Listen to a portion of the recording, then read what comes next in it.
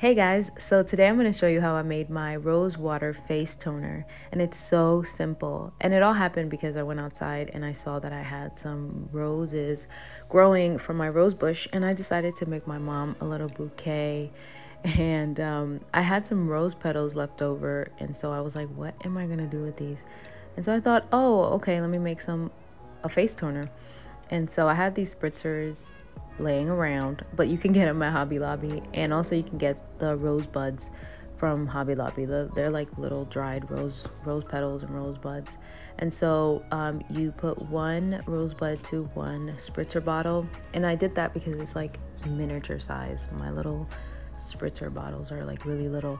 So then I went ahead and did all of the bottles, and they are ready to go.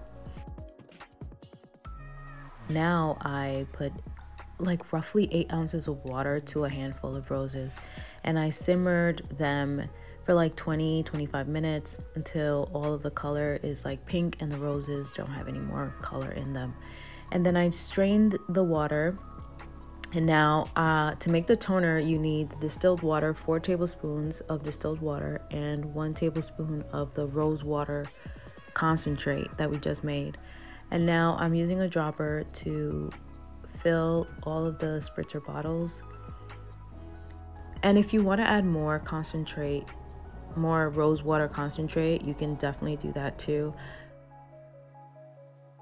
And that's it, we're done. It's like 2 ingredients in there, but it's super cute and it smells so nice.